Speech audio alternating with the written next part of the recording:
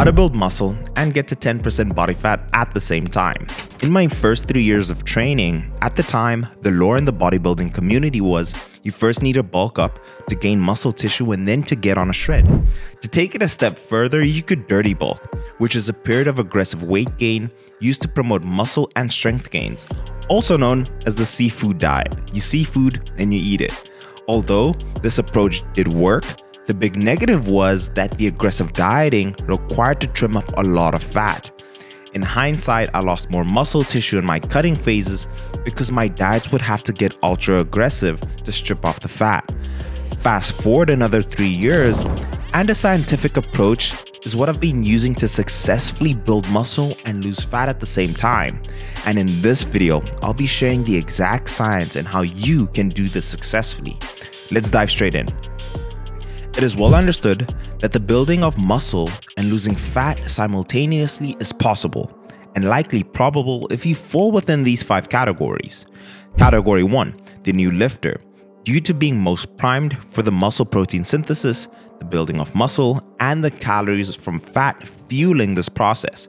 Number 2, overweight/obese individuals, due to their large energy reserve from body fat for the muscle building process. Number 3, the detrained athlete. In the most simple terms, it's much easier to build muscle back than it was to build muscle from scratch due to muscle memory. Number 4, the suboptimally trained athlete or the slacker. Number 5, anabolic steroids, which allows to upregulate muscle protein synthesis and pulling energy from the fat reserves. Most of us could potentially fall in categories 2, 3, and 4. Personally, why I love the science-based approach to training and nutrition is that it allows you to cut through the noise. This hasn't been the first time I've utilized these methods. I took a similar break in December 2017 to be in great shape for a photo shoot in February, and in 2018, this was a general consensus on my social media. In this video, I'll be sharing and giving you 5 simple steps you need to accomplish this feat. But before we dive in, a lot of research and editing goes into making a video like this. Just do me one favor, if you wouldn't mind. Gently hit the like button. It will be greatly appreciated. And if you enjoy this kind of content, subscribe and hit the notification bell if you're new. Let's kick it off. Step 1, nutrition. Fat tissue and muscle tissue are controlled by independent systems. Therefore, it is possible to lose fat due to caloric deficit while still building muscle, granted that you're providing adequate protein and a progressive training stimulus. How to set up your nutrition. When it comes to making nutritional recommendations for weight loss or weight gain, it's common to see a specific number of calories added or subtracted from the maintenance calories. To calculate your maintenance, this is the simplest format to get to a rough estimate of your maintenance calories. First, we need to figure out your BMR, also known as your basal metabolic rate. Take your weight in pounds and multiply it simply by 10. If you weigh 180 pounds, then your BMR would be 1,800 calories, roughly. Then, to figure out your maintenance, multiply your BMR by the activity multiplier. In my case, I train 5 times a week and therefore use a multiplier of 1.55, which gives us a maintenance calories of 2,980. Let's call it 2,800 for this video. Start your diet at 2,800 calories, and if your primary goal is to build muscle first and then lose fat, increase your calories by 2.5% weekly or bi-weekly. If your primary goal is to lose fat, then decrease your calories weekly or bi-weekly by 2.5% to 5%. With reaching 10% body fat, the fundamentals of fat loss stays the same. To get to 10% will require you stay diligent to that deficit. You stay consistent and allow time to lose that fat. More important than the calories and arguably the most important factor in recomposition are your macros, namely your protein intake. A high protein intake has no clear pitfalls. Research has shown that a higher protein diet being more superior to a lower protein diet, especially in increasing fat-free mass in conjunction with resistance training. Eating in a range of 1.2 to 1.6 grams of protein per pound of lean body mass. This is my algorithm. So hypothetically, at 180 pounds and 2,800 calories, starting off, I give 1 gram to 1.2 grams of protein per pound of body weight. Choosing the higher limit, that would be 1.2 grams times 180, which is 216 grams of protein. I then take 20% of the total calories and I put that towards fat, which would be 2,800 times 0.2, which gives us 560 calories. And to get the grams of fat, I divide that by 9 calories, which is 62 grams of fat. The rest of the calories goes towards carbs, which is 344 grams of carbs, finally giving us the macros of 216 grams of protein, 344 carbs, and 62 fat. That being said, that could be a totally independent video, but to keep it short, from your total calories, 80% should be from whole foods and 20% should be snacks of your choice. Each week, depending on what your primary goal is, I would either increase or decrease my carbs by 2.5 to 5% weekly or bi-weekly. Before we jump into step number 2, as I promised, in each and every single video, I'll be doing a giveaway. This is just for me to show my appreciation to you and also to get the year 2022 started off right. And I'm picking 3 people immediately for the giveaway. You'll be winning 1 EHP Labs of $100 gift card, another one of Gymshark, and finally Alpha Lead. The 3 winners are 1. Hussein Duweli, number 2, Daria Milicia, number 3, Raquel Bergman. DM me on Instagram at drmike.eth. Now, I'm gonna be picking another 3 winners in this video, and you'll have a higher chance of winning in each and every single one. All you have to do is, number 1, like this video. Number 2, in the comment section down below, comment what your goal is for 2022 in terms of your physique. And then be subscribed to the channel. And finally, and most important, you need to be following me on Instagram at drmike.eth. Do those things and you're eligible to win, and I'll be announcing it in the next video. Good luck, but let's jump into step number 2. Step 2, training. Training is the driving force to body recomposition, meaning it's easy to lose fat by using the diet alone, but nearly impossible to build muscle without weight training. Weight training is paramount to building muscle and improving the body's composition. These are some of the things that you need to consider and that what I want you to focus on. Number 1 is form and technique.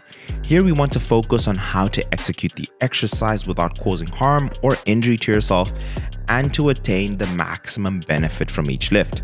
Number 2, weight. Choose the heaviest weight you can to achieve the desired number of reps in each set without sacrificing your form. For example, if you have to do 6 reps for a flat dumbbell bench press, choose the heaviest weight you can that will challenge you to hit 6 reps. Take note of which weight you chose and try and improve on this in the next exercise. Rest.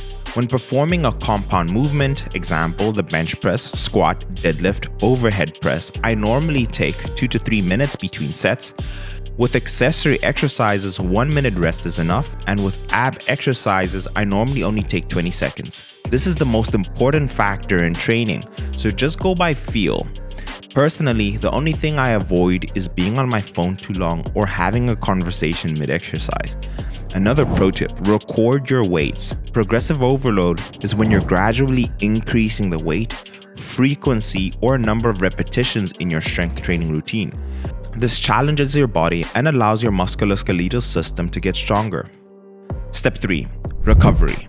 Unfortunately, 2 painfully underrated variables that can impact your recomposition success on an enormous scale is sleep and stress.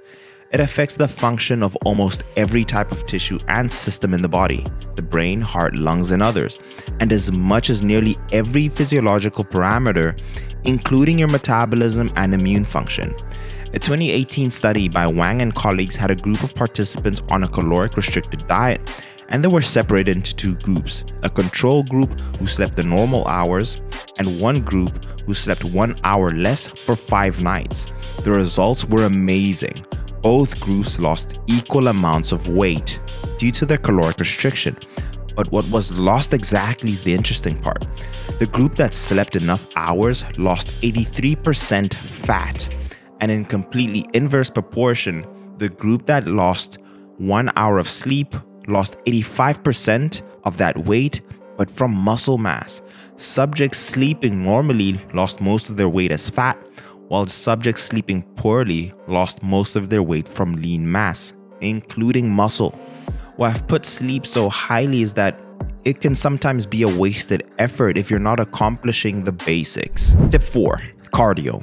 Through my competition prep and even in my lean bulk, I incorporated low intensity steady state cardio in 2 forms, informal and formal cardio. Informal cardio included accumulating a number of steps per day. Tracking this on your phone, smartwatch, I would walk between 8 to 13,000 steps a day. I would start at 8,000 steps and slightly increase, further increasing the calories burnt and that from fat. My formal cardio would be done on a treadmill, low intensity steady state cardio. Between 3 to 4 sessions a week, starting at 20 minutes per session. If you're up for it, set your treadmill at a max incline, which is typically 15%. I would walk at 6 kilometers per hour and keep that consistent. This would elevate my heart rate to over 140 beats per minute and maintain my VO2 max at roughly 65%. Research shows that this elicited the maximal amounts of fat lost. Awesome. And to finish off, step 5, and I would consider this the smaller part of this pyramid. It's the 1% in terms of being able to successfully complete body recomposition, is supplements. And these are the supplements that I highly recommend in my personal opinion. Number 1, I would say a multivitamin. I would get Perform from AHP Labs. There's nootropics in here and the vitamin profile at the back is extensive. I take this once a day. Why multivitamins are so important is that it's very likely that you're deficient in some sort of vitamin to allow your body to function at its best capacity. The second supplement I would suggest is a whey protein. My personal favorite is Isopept, the Reese's peanut butter cup flavor. And why protein is so important is that it's a supplement to help you hit your protein goals. As I mentioned, it's extremely important to hit that protein goal to help you achieve the ability to maintain your muscle tissue, if not even build on that.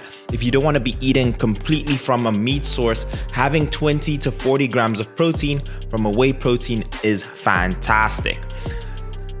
The next one, the most highly researched supplement in the fitness industry overall, is creatine monohydrate. It has the ability to help increase your total output performance in the gym and consequently your ability to build muscle mass. It is what we consider an inexpensive supplement, and at the same time it's well researched, it's easy to use, just taking 5 grams a day, and it's a great way for you to build on muscle tissue.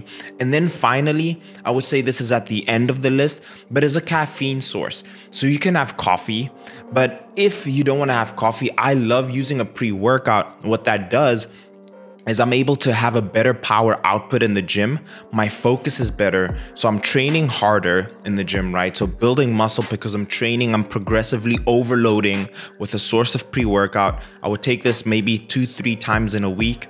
And at the same time, I'm also expending more calories throughout the day using the Pride specifically because of its caffeine content. So that does help me in terms of being able to lift more, build more muscle, and lose fat because the caffeine makes me more active by burning more calories. And I'm gonna leave it here. If you want to get anything from AHP Labs, my sponsor, you can use my discount code DIAMONDS10. That directly supports me and that shows AHP Labs you're coming from me. The link is in the description. But I'll end the video here. Again, to enter in the next giveaway, all you need to do is like the video, comment down below what your physique goals are for 2022, subscribe to this channel, and follow me on Instagram at drmike.eth, and you have a high chance of winning in the next video.